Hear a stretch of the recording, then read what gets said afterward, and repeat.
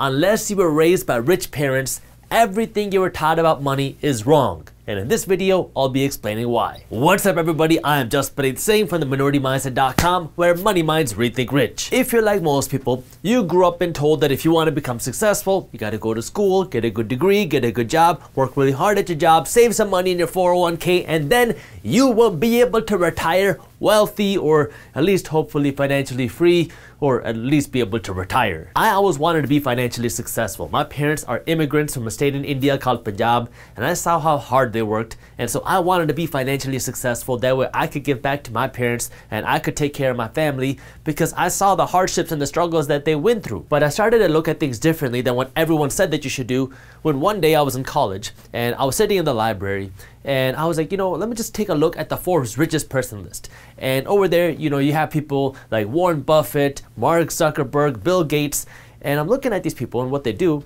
And what's interesting is none of these people follow that traditional path that everybody tells you to follow to become wealthy or to become successful. Now, I know not everybody can be the next Mark Zuckerberg or Elon Musk or Bill Gates and build a multi-billion-dollar business. I'm not saying that's what you should do. But there are many ways for you to become wealthy and retire a millionaire that many of us never learn. Actually, a lot of the financial advice that we get from the people around us is the reason why so many people are broke. Now, when it comes to really understanding money, there are three main points that I need you to understand that most of us have been completely lied to about money. And these are the three things that I'm going to be talking about in this video. But before I do that, I need you to do me a quick favor and smash the thumbs up button below. The first thing that all of us are taught about money is that money must be earned through labor, and this is one of the biggest lies out there when it comes to money, and this is a big reason why a lot of people will never become wealthy. Growing up, this was the only thing that I saw. My parents were immigrants, like I said, and so when you come to a new country with not that much money, where you don't speak the language, where you don't know the culture, you have to hustle to make it work. And so my dad had this thing where he would say there's no such thing as sick days, because if you take a sick day, that means you're not going to work. If you're not going to work, you're not getting paid. If you're not getting paid, you don't have money to eat. Now, I was very fortunate. I was never poor. I never had to worry about where my next meal was going to come from. But I really understood the value of working hard, because in my mind, the more you worked, the more money you would make. And it was to the point where if my parents had a Saturday and a Sunday off, a whole weekend off, this was considered a long vacation. But this method of earning money is how we're all taught to earn money. Here's how it works. Here's you right here. Gotta draw you, a nice mustache, or for our female audience, draw you a nice braid, or as we say in my native language, a gut. So here's you, and here is your job. And so what do? You go to your job, and every time you go to your job pays you a paycheck. Now, if you want to earn more money in this system, what do? Well, you go and get a good degree, or you go and get a certificate, you get a master's, you become a doctor, you become an attorney, you become an engineer. So you get a better job to get a higher paycheck. But at the end of the day, it's still labor. Sure, maybe it's not physical labor, but you're still working. You go to a job every single day to get this paycheck. If you have a better job, you make more money. But this is where kind of one of the disconnects are about money, because yes, you can make money here, but this is not the only way to make money, because this is one of the biggest misconceptions that I had, because I always assumed that if you wanted to make money, you had to go to a job, you had to do a task, you had to do some work in order to get paid. But it doesn't work like that. Wealthy people and rich people do not make money in the system. Sure, maybe that's how they started off, or maybe this is how they attract some money, but that's not the only way they make money. What every single wealthy person does is they understand that they do not want to earn all their money through their labor, because there's a limit to how much you can work. There's a limit to how many days you can work. There's a limit to how many hours you can work. And so what they do is they take this money right here. We'll call this your EI, your earned income. This is money that you have to go work to earn. And now they're going to make this money, and they're going to put some of this money aside right here. And they're going to take this money and they're going to put it to work somewhere else for their PI, passive income, because there's a difference between your earned income, where you have to go to a job, or where you have to go to your business, where you have to do something to earn money, and your passive income, where your money goes out and makes you money. This EI, this earned income right here, is not going to make you rich. I don't care what job you have. I don't care if you're a doctor. You are never going to become rich just with your salary right here. What you need to do if you want to become wealthy, this is whether you're making $25,000 a year or $2.5 million a year, is you got to take some of this money aside and you got to start putting it towards your passive income. This is what wealthy people do. Wealthy people take as much of this money here and they put it here because they understand that this is not going to make you rich. Because it doesn't matter how much money you make, as soon as you stop working, that money stops coming in. And so if you look at really what becoming wealthy is how much freedom you have. Here, it doesn't matter if you're running a business or if you have a job. It doesn't matter because now if you stop working, you stop getting paid. Now, this is assuming that you don't have a big business where you don't have to work in there to get paid.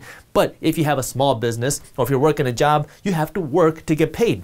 Now, what you got to do is you got to take this money, put it here. That way now you're getting paid even if you don't go to work, even if you don't do a specific task. And this is where real wealth is built. When I realized this concept, that was when I changed my life completely, at least financially, because I stopped working just for this. Before, anytime I made money, I'd want a nicer car. I'd want to upgrade my car. I'd want a new watch. I'd buy all these nice things. But when I realized that my money could fund my lifestyle, not just by making money and spending it, but by making money and using it the right way, by buying investments, assets, real estate, stocks, things that pay you, then I started changing what I did with my money. Instead of buying cars and watches, I started buying real estate. And these were things that started paying me with cash flow.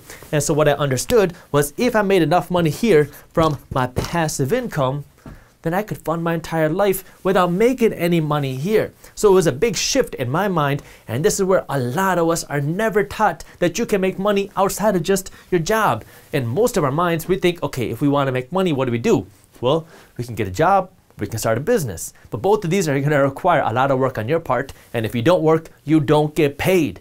But you have to get paid even if you don't work, if you want to become wealthy. The way you do that, you get paid, whether it's from your job, your business, whatever, you get paid, you have to put money here. Now, I'm not going to be getting into investing and how you do that in this video because I got other things I want to talk about. But if you do want to learn more about how you can start investing in real estate for cash flow, I already made a video where I explain all that, and I'll link that video for you in the description below. This system is why you have some doctors that are broke and you have some people making $30,000 a year that retire wealthy, because when you live off of this, you will never be able to build wealth. But when you work to grow this so you can live off of this, you will become wealthy. And so what you want to do is stop living off of this and start living off of this. The second wrong thing that we're all told about money is that money is evil, or some sort of variation of this. Like in my house, money wasn't something that we really talked about because in my culture, you don't really talk about money in that way. Like it's just kind of something that you just kind of assume is going to be okay. You don't talk about money. So at the same time, I know when I was growing up, my parents always told me that if I wanted to become successful, I should become a doctor. But we never talked about money management or investing or saving because these things were kind of just bad and distractions. So we never talked about money. And anytime I did, I was always told, don't worry about money. It will be okay once you are a doctor. But here's the thing. In my culture, I'm going to keep it just completely real with you. In my culture, we don't talk about money. But at the same time, we have so many people drowning in debt. We have so many people that do not understand how to spend their money. We have so many people blowing their money on nice cars, but now do not have any money for their investments. We have so many people blowing their money on the wrong things and do not have a way to afford a decent lifestyle or afford a good education for their kids. And so we have all these kind of like confusions in the way that people use their money, and it all comes down to this, because we are scared to talk about money. But the reality is we have to start talking about money. That way we can start being good with our money. That way we can start building wealth for ourselves instead of making everybody else around us rich. And the unfortunate thing is the media does not help with this. The media, especially nowadays, we really start to see this kind of like divide between the rich and the poor. And anytime you hear people talk about someone rich or a corporation or whatever on the news, it's always portrayed as this evil person, right? Because rich people are evil in the media. But the thing that you have to understand is money at the end of the day does not make you a good person. Money does not make you a bad person. Money is just a tool, okay? It does not make you bad. It does not make you good. It is a tool that you can use to take better care of your family. It's a tool that you can use to take better care of your parents. It's a tool that you can use to take better care of your spouse. It's a tool that you can use to take better care of your community. We live in this culture right now where people hate rich people. Why? Because they're rich. And this is where we have to kind of start breaking out of this mold and take a step back and say, why are we thinking like that? Why do we think this person's rich? Because they have become successful. Maybe instead of us hating on success and this richness, or whatever you want to call it, how about we figure out how this person became successful so we can do it too? Because being broke has never helped anyone, period. Okay, you can help more people if you have money. Money is just fuel. It amplifies what you do. If you want to feed hungry people, having $1 million can help you feed more hungry people. If you want to do more community service, sure, you as a person can do that. But if you have $1 million with you, you can do a whole lot more community service. Okay, so money is just fuel. It doesn't make you a good person. It doesn't make you a bad person. It amplifies who you are. It allows you to do more of whatever it is you want to do. I realize I never changed this 1 to a 2, so let me do that right now. Look, at the end of the day, money is just one part of your life. And yes, there are things that are way more important than money. Like, you got to be physically healthy. If you're on your deathbed, it doesn't matter how much money you make, because if you're about to die or if you're so obese where you can't live your life, it doesn't matter how much money you have. You got to be mentally healthy. If you're depressed or you have all this anxiety so you cannot even live your life, it doesn't matter how much money you have if you cannot live happily. You have to have spiritual health. That doesn't mean you have to be religious. When I say spiritual health, I mean you got to have a purpose in your life. You got to have a reason to get out of bed in the morning. If you don't have a reason to get out of bed, you can have $10 million in the bank, but it doesn't mean anything because you don't have a purpose to your life. Once you have the physical fitness, the mental fitness, and the spiritual fitness, now is when being financially healthy is the most beneficial. But this is where everyone gets things screwed up, because everyone says money doesn't buy happiness, so don't worry about money. Yeah, money is not going to buy you happiness, but being broke is not going to make you happy either. Money can help buy you the things that you want to do. That way you can do things that make you happy. And money can buy you freedom, but you got to understand where money plays a part in your life. And when you just put up the smoke screen by saying things like money's evil, so you don't got to talk about it, now you're just ignoring the issue and you're living in fairy tale la la land. And this brings me to number 3. And for the purposes of this one, I'm going to call this our dollars money. The third thing you got to understand, which is one of the biggest lies that we're told, is that this money is real money. When I was growing up, I had never heard of the word investing. No one in my family was a real estate investor. No one in my family knew a real estate investor. And so for us in our household, money management and being financially smart was working hard at your job, working as hard as possible, and then saving as much money as possible. And so you work hard, save as much money, and what do you do with the savings? You let those savings sit in the bank. You know, I've joked around about this before because there's a lot of difference between the traditional Indian culture and American culture, because in the Indian culture, people make $1 to spend 20 cents. In the American culture, people make $1 to spend $2 with the help of credit cards and loans and lines of credit. And so in that kind of traditional Indian culture, we have this kind of like saving bread into our blood. And so my parents were the same. They worked very, very hard, and then they saved as much money as possible, thinking that it was the financially smart thing to do. Now, it is better to save your money than to blow it at Gucci and Louis Vuitton and buy a whole bunch of nice things. But there's so much more to what you can do with your money, and the only way you're going to do that is if you understand what money actually is. These dollars right here are just pieces of paper, and it only costs 12 cents to print a $100 bill. I don't have a $100 bill on me, so I'm going to show you a 50, but it costs 12 cents to print a $100 bill. And so this piece of paper now can be printed as much as the government and the Federal Reserve wants, and as more money gets printed and enters our circulation, the value of each dollar that you save and the value of each dollar that you earn now gets diluted. So if you were making $3,000 a month and more money gets printed, that $3,000 a month in a few years is not going to have the same buying power that $3,000 a month does today, because $3,000 a month in a few years is going to be more diluted because of all the dollars now in circulation than $3,000 a month does today. And so what happens? The price of your rent goes up. The price of your groceries go up. If you want to go on a vacation, your vacation costs go up. Gas prices go up. And so the prices of everything around you keep going up, while the wages don't necessarily keep up with now the higher cost of living and the higher standard of living. The average person's financial advice is work hard, make money, and save whatever you can.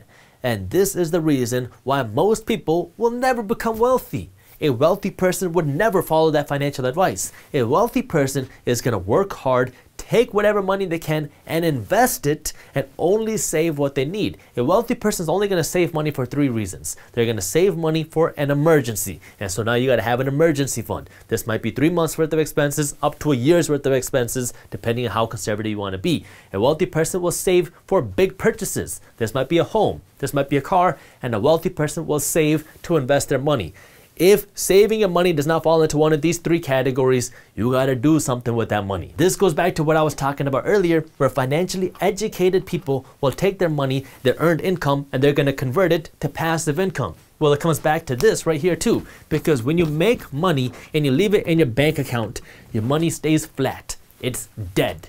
But at the same time, the price of everything else keeps getting more and more expensive. So your money in your bank account is dead, but everything else keeps getting more expensive. So you are effectively becoming poorer and poorer day by day. That's why what wealthy people do is they take this money and they convert it to something else. They convert it to assets. This might be stocks. This might be real estate. Things that now make them more money. When you own shares of a stock, now you own a piece of a company, and this company's working hard to make more money, and as the company makes more money, so do you, because your stock price goes up or you get dividends. When you own real estate, you own a physical property, or if you're talking about crowdfunded real estate or something like that, now you own exposure to real estate. But when you own real estate, you own a real piece of property. You own brick, you own land, you own windows, and now if a tenant is living there, they're going to be paying you rent every single month. So you have a stream of cash flow and you have a physical building. And so now you have real assets that are worth something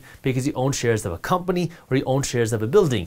When you own money, just cash, just pieces of paper, you own pieces of paper that are losing value every single day. That's why you got to understand why you're saving money. After you get past that, you got to convert your cash to something real. I get it. Some of the stuff is going to seem really weird and really out there, especially if you haven't been exposed to financial education before. But this is the reality of what's going on. If you are not happy with where you are financially, if you are struggling paying your bills, if you are struggling paying down your debt, if you do not know how you can be financially free, it is possible, but it starts with financial education, and it's tough because none of us are taught about money or financial education when we're in school. This is where you're going to have to be the one to go out of your way to learn this financial education and then actually put it to action.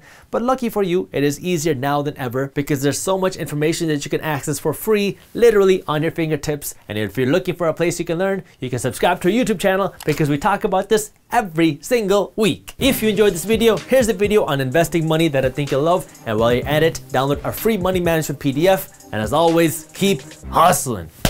And now my mind started thinking, if I could just amplify this, now I can have my passive investments pay for my life. And now I'm financially free because I don't have to go to work to earn a paycheck because my investments are paying for my lifestyle.